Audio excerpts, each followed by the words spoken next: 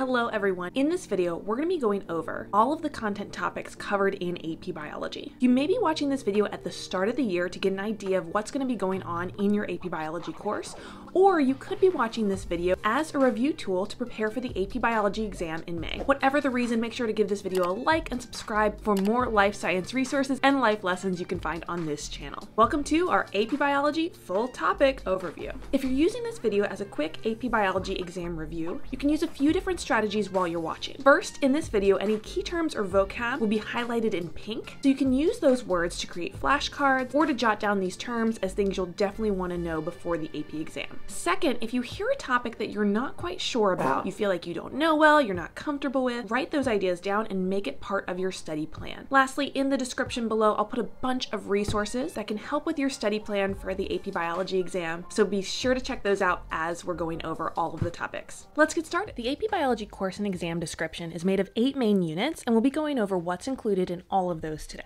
Starting with Unit 1, the chemistry of life. In this unit, we're starting with properties of water. Now, you may have studied this in your regular biology class, but make sure you know all of the characteristics that make water special, because water and its properties make life possible. All living organisms or living systems depend on these properties of water that result from its polarity and its hydrogen bonding. So make sure you know what cohesion, adhesion, capillary action, the high specific heat of water, surface tension, and how it's the universal solvent can all affect life on Earth. In this unit, you also need to be familiar with the properties and structure of biological molecules. The 4 main classes that you study in AP Biology are proteins, carbohydrates, nucleic acids, and lipids. Make sure you also know how these molecules are formed through hydrolysis and dehydration synthesis. These are 2 processes used to cleave and form covalent bonds between different monomers to make up polymers or break down polymers to make monomers. When we get to Unit 2, a lot of these concepts might be familiar to you from another biology class that you've taken. You'll be going over cell structure, different organelles, differences between different types of cells like plant and animal cells, and prokaryotic and eukaryotic cells. But make sure you're very comfortable with these organelles and how they are structured and how they function. The ribosomes, the smooth endoplasmic reticulum, and the rough endoplasmic reticulum, the Golgi complex or the Golgi bodies, mitochondria, lysosomes, vacuoles, chloroplasts, including the thylakoids that are in the grana, and the stroma section, of course, and then the mitochondria. The mitochondria are made of its matrix and, of course, the inner mitochondrial membrane. Now, we'll get more into chloroplasts and mitochondria when we get to the cell energy unit, but it is important to review what these organelles do and how they're important to the overall function of the cell in this unit as well. Unit 3 also includes a discussion of surface area to volume ratio and how this limits cell size and particular shapes, and how complex structures have evolved to increase the exchange of materials or waste removal in living organisms. Think of folds along the inner mitochondrial membrane, the gyri and sulci of the brain, or all the microvilli in the intestines. All are there to increase surface area. Membranes are also featured in this unit. Make sure you're familiar with the structure of the phospholipid bilayer and how it forms a fluid mosaic model, or the barrier between the cell's internal environment and its external environment. Remember, this is a semi-permeable membrane, so make sure you review which types of molecules can pass through the membrane easily without support of different proteins. And then, of course, review which types of cells have cell walls and the features and structures of those. This unit also includes a discussion of transport, including passive transport, active transport, of course, which requires ATP, and the ideas of endocytosis and exocytosis for the removal or intake of larger molecules. Both of these processes include vesicles that either fuse with the plasma membrane or that are formed from the plasma membrane in order to take in or excrete large molecules outside of the cell. Facilitated diffusion is another topic we get into pretty deeply in AP Biology. Make sure you know what aquaporins are for the passage of water, certain ion channels, and specifically the sodium-potassium ATPase, which helps with membrane potential within the cell. If you're not familiar with concentration gradients and how those are going to affect transport of molecules, make sure you review those as well. We also get into tonicity and osmoregulation. We talk about how water moves from areas of high concentration or high water potential to low water potential across membranes. Concentration gradients are also important here. You should also be familiar with the water potential equations that pop up in this unit.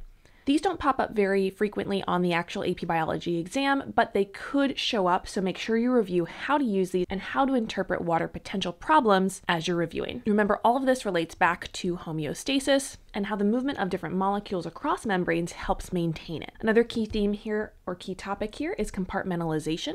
and how different membranes and membrane-bound organelles help compartmentalize specific processes and reactions within the cell.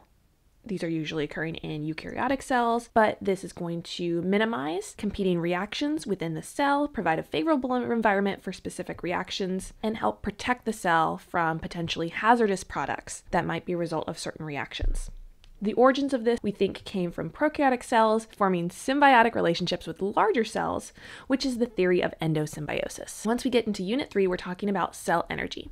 This unit starts with enzymes. Remember, enzymes are proteins, so be sure you're able to identify that enzymes are made of amino acids and how there's a specific active site within an enzyme that interacts with a substrate molecule during an enzymatic reaction. Make sure you know what changes are occurring during enzymatic reactions. Usually enzymes remain unchanged after the reaction or are able to revert to their original state, whereas the substrate is changed or converted into particular products after the reaction occurs. You'll be familiar with the effects of different environmental effects on the rate of enzyme reactions, whether or not the enzyme will be denatured. For example, if there's a very hot temperature, the amino acid chain could unfold and the enzyme loses its shape. And of course, different molecules that could inhibit reactions, either blocking the active site for competitive inhibition or another site or an allosteric site on the enzyme, which also causes a conformational change that prevents the enzyme from reacting in the way it should. Some of these environmental effects could be temperatures, pH, or again, inhibitors. Remember, enzymes lower the activation energy required for a reaction to occur, and they're very useful in many reactions, including our cellular respiration reactions, which we start talking about once we get to cell energy.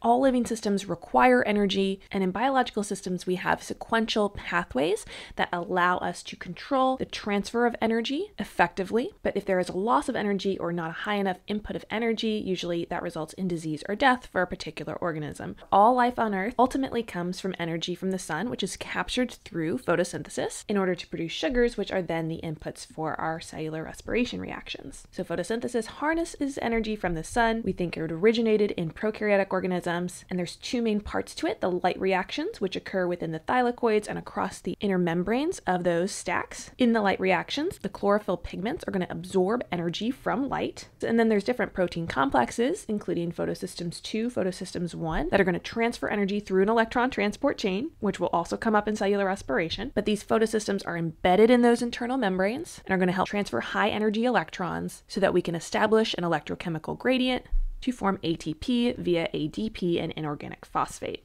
This is called photophosphorylation, which you'll probably remember is similar to oxidative phosphorylation in cellular respiration. Remember that in this electron transport chain, our final electron acceptor is NADP+. In cellular respiration, it's going to be oxygen. After the light reactions capture energy, it'll be transferred to ATP and NADPH, which will then go on to power the light-independent reactions, also known as the dark reactions, which occur in the stroma of the chloroplast. This makes up what we also call the Calvin cycle, where the production of carbohydrates is going to be powered by ATP and NADPH, and we take the ingredients from carbon dioxide and those reactions to form our organic molecules. Then we get into similar processes within cellular respiration, but remember, here is where we're taking biological macromolecules, including glucose, and converting it to energy. Remember, plants also perform cellular respiration, not just photosynthesis, but not all organisms perform aerobic cellular respiration. Some of them perform fermentation. In this process, the electron transport chain reactions are across mitochondrial membranes. In eukaryotic organisms, NADH and FADH2 are going to be the coenzymes that deliver electrons, and oxygen in this case is the final electron acceptor at the end of the electron transport chain. In cellular respiration, we also get the formation of a proton gradient,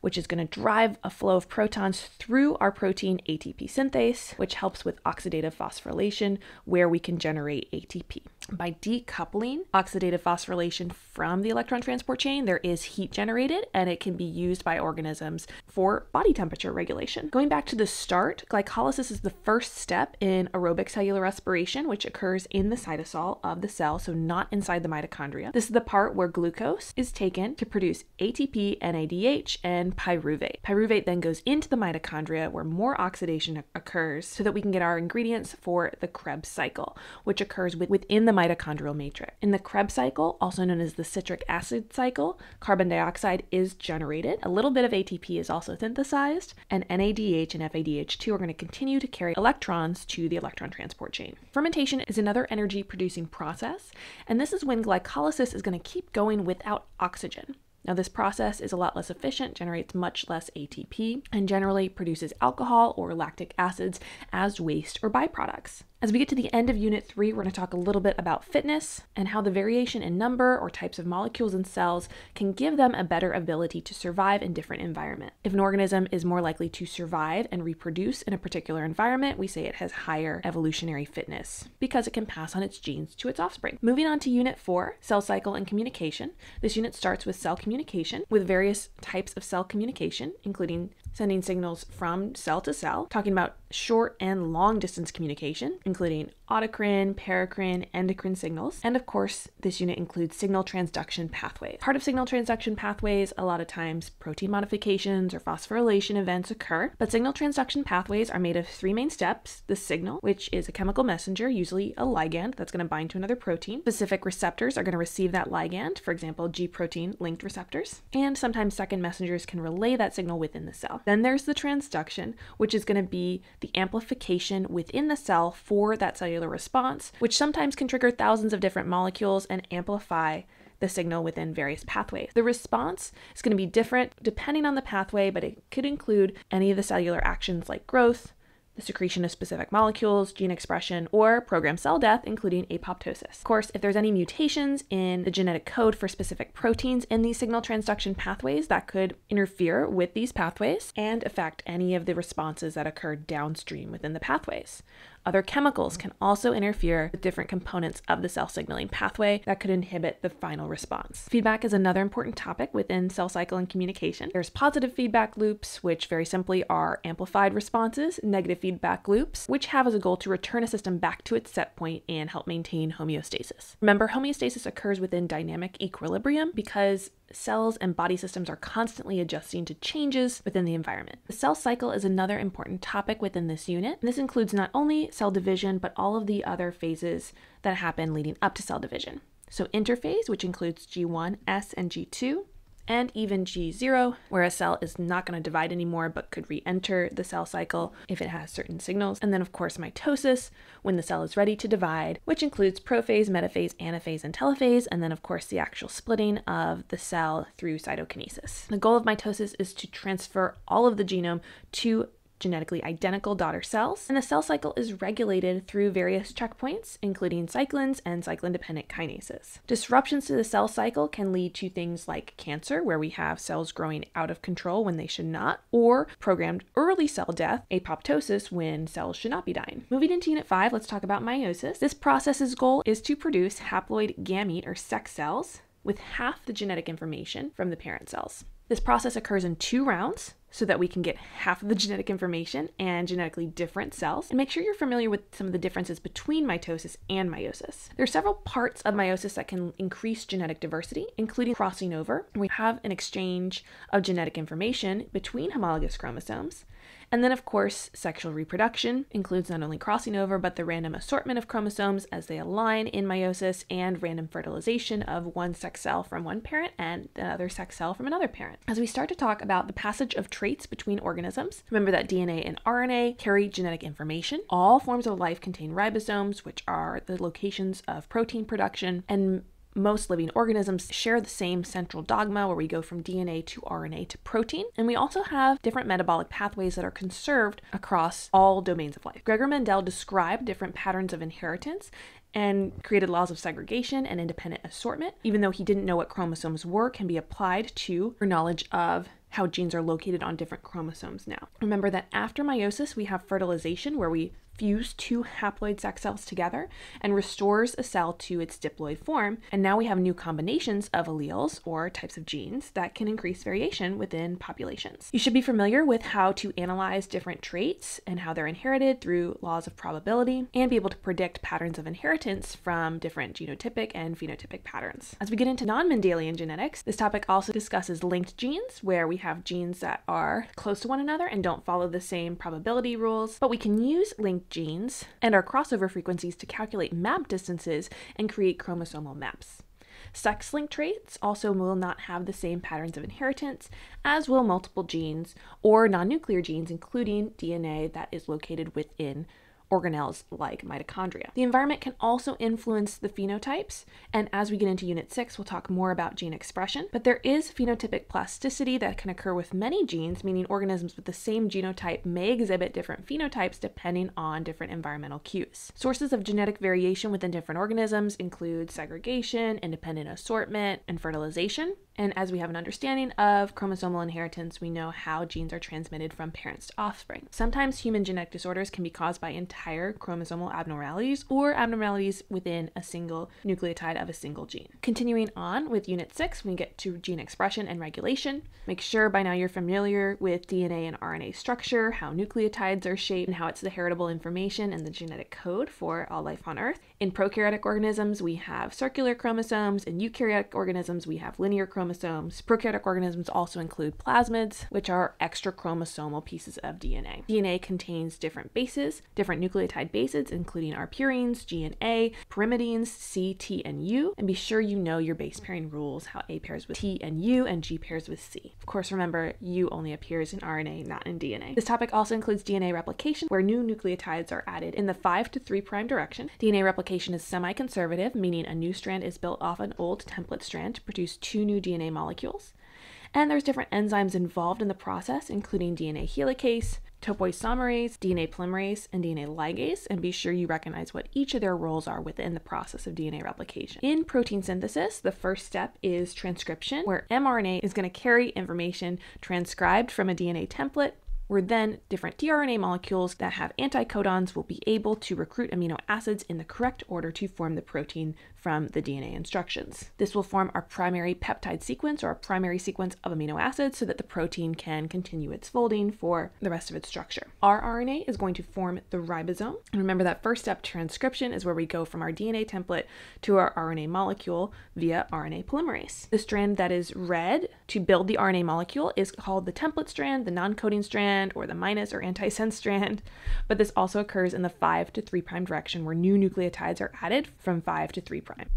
Then there can be modifications of this mRNA transcript after it is created, including the addition of a poly A tail, a GTP cap for stabilization, the excision of introns so that we can have the exons be included, so introns are cut out. We can also get alternative splicing, where we have different parts, different exons that are included in the final mRNA transcript. Translation then occurs at the ribosomes. So in prokaryotic organisms, this is simultaneously occurring because it's not separated by the nucleus and the cytoplasm, but in eukaryotic organisms, the mRNA will leave the nucleus in order for this to happen at the ribosomes. It happens in 3 main steps: initiation, elongation, and termination. It starts with the start codon.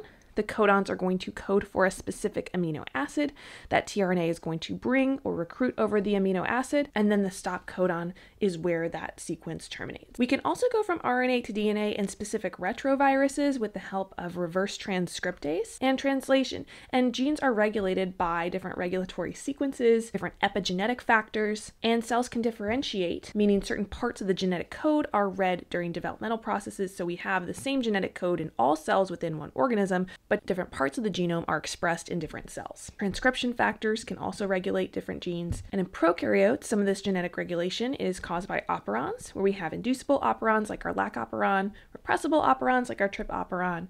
But eukaryotes do not have operons. They have transcription factors, promoters, and inhibitors that could turn on or off particular genes. Remember, if a gene is mutated, even if it's just a single nucleotide, this could lead to phenotypic changes in the actual trait. These can be positive, negative, or neutral, but it depends on the environment and the particular organism's needs, whether or not these changes are going to affect the organism in a big way or a small way. Usually, errors in DNA replication or DNA repair are going to lead to these random mutations, and errors in mitosis and meiosis are going to lead to errors in chromosome number. Again, this is all subject to natural selection and whether or not the environment and whether or not these changes are going to be positive or negative in that environment. Lastly, in Unit 6, there's biotechnology, and make sure you're familiar with the genetic engineering techniques, including electrophoresis, polymerase chain reaction, bacterial transformation, and DNA sequencing. As we come to our second to last unit, it starts with natural selection. Make sure you know the causes and how natural selection can affect populations. Fitness, again, is measured by an individual's ability to survive and reproduce and pass on its genes. And different phenotypes are going to determine how successful an organism is in a particular environment. Again, phenotypes are determined by genotypes, so genetic variation plays a huge role in the success of a particular population. Remember, populations evolve, not individuals. In artificial selection, humans have an effect on the variation in different species. And there's a relationship between changes in the environment and evolutionary changes in populations. We can see this through convergent evolution when selective pressures yield very similar phenotypes or phenotypic adaptations in different populations. As we get into population genetics, we'll be talking about mutations again.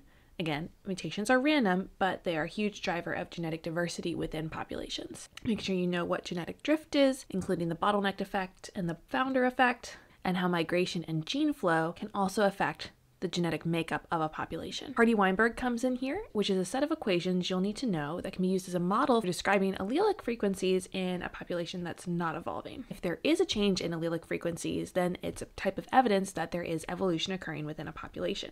The next topic is different pieces of evidence for evolution. Make sure you recognize the data types and different types of evidence, including geographical, geological, physical, biochemical, mathematical, and different types of fossils.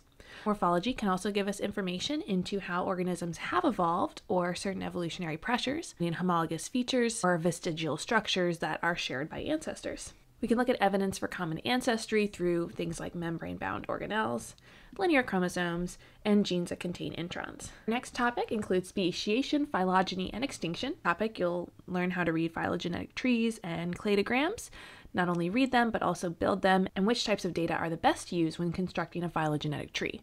For example, molecular data is typically the most reliable when constructing a phylogenetic tree. Shared derived characteristics can also be useful. As we get into speciation, make sure you know the conditions under which speciation might occur, different types of speciation, including punctuated equilibrium and gradualism, divergent evolution, and then how species become extinct and what factors might affect extinction. Species diversity within ecosystem can affect the ability of the population to respond to different changes in the environment. The more diverse a population is, the better it is able to withstand different environmental changes, and the more likely it is to survive. There are many experiments to determine how the origin of life occurred on Earth. Earth formed about 4.6 billion years ago, and there are different models for explaining the origin of the first types of life. Some of these include the Miller and Urey experiments to figure out how organic molecules appeared to be the building blocks for more complex molecules, and the idea of the RNA world hypothesis to propose that RNA was the first genetic material. Moving into our final unit, Unit 8, ecology begins with responses to the environment,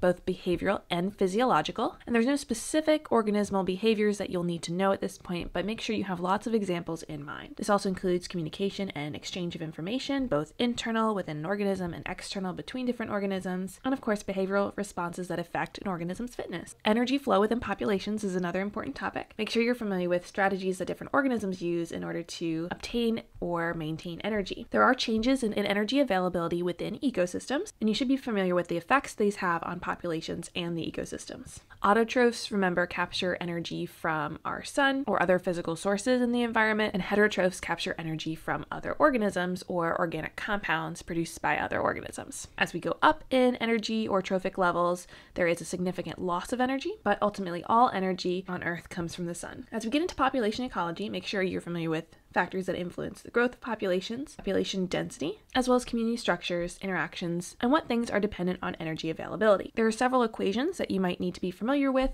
as far as population growth goes, and that includes just general population growth, exponential population growth, or logistic growth, also known as the equation for carrying capacity.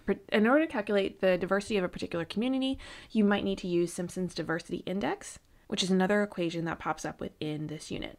Finally, communities change over time, but it's good to be familiar with different population dynamics, including competition, predation, and other forms of symbiosis. Parasitism, mutualism, and commensalism are all types of symbiosis within different communities. There's also cooperative behaviors or coordination between different organisms. And make sure you're familiar with themes in biodiversity and how the diversity of an ecosystem can lead to more resilience to change. A keystone species is an organism that helps hold a system together. And disruptions to an ecosystem can include introductions of invasive species or many other human activities. Geological and meteorological activity can also influence and disrupt ecosystems as well, which can result in things like habitat changes or even extinction events. That's all for all the topics and content covered on the AP Biology exam. Now, I didn't mention many of the scientific skills that you'll need to be successful on the AP Biology exam, but I hope this video has given you a better idea of what's covered in all of the topics that might pop up as you're preparing to either take this course or take the AP Bio exam. Let me know if this video has been helpful in the comments below. Be sure to check out some of my other videos for exactly how to prepare to be successful on the AP Biology exam. Thanks so much for watching. Give this video a like if it's been helpful, and I'll see you later.